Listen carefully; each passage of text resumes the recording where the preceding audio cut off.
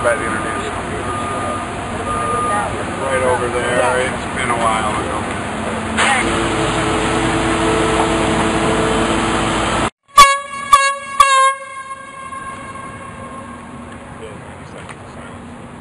As the air horn blows at 8:45, work comes to a complete halt on the Cleveland Medical Mart and Convention Center. A 2-minute moment of silence was organized to commemorate the 10th anniversary of the events of 2001.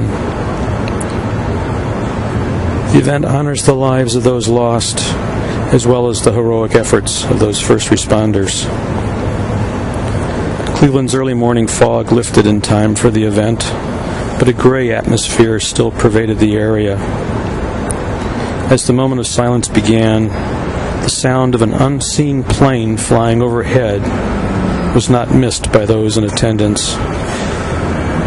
Before the commemoration was completed, a siren could be heard in the distance. Everyday sights and sounds, sure, but sights and sounds with very special meaning on this day. From the site of the Cleveland Convention Center and Medical Mart, this is Doug Bardwell.